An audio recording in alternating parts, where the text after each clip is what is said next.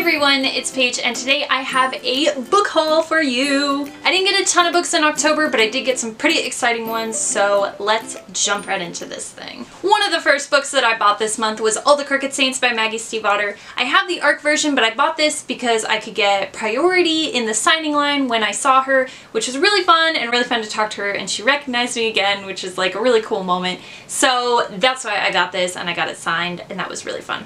Then another book this month that was sent to me by the publisher was Ready Player One, and this is by Ernest Cline. I haven't actually read this book yet, but I really want to. I've heard like only good things about it, and I think I might be buddy reading it soon with Sam. That's a question for you, Sam, if you want to buddy read this. Let me know.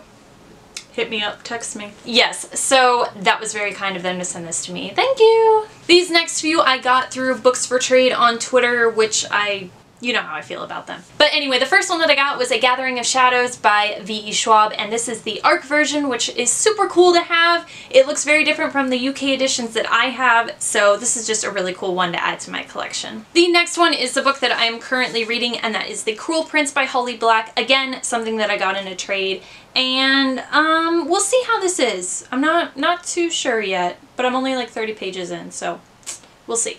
And the last one, which is on my TBR for November, is Defy the Worlds by Claudia Gray. This is the sequel to Defy the Stars, which came out in April, and this one also comes out in April of next year, so if I don't get to it this month, it's not a big deal, but very excited to have this. Just a quick and short haul, so that's all I got in October. Hopefully I will get some more stuff in November. I haven't been buying a lot of books lately, mostly because I can't afford it, but I'm starting my job in November, so maybe I'll be buying more stuff soon. We will see. Anyways, I will see you in the next video. Bye!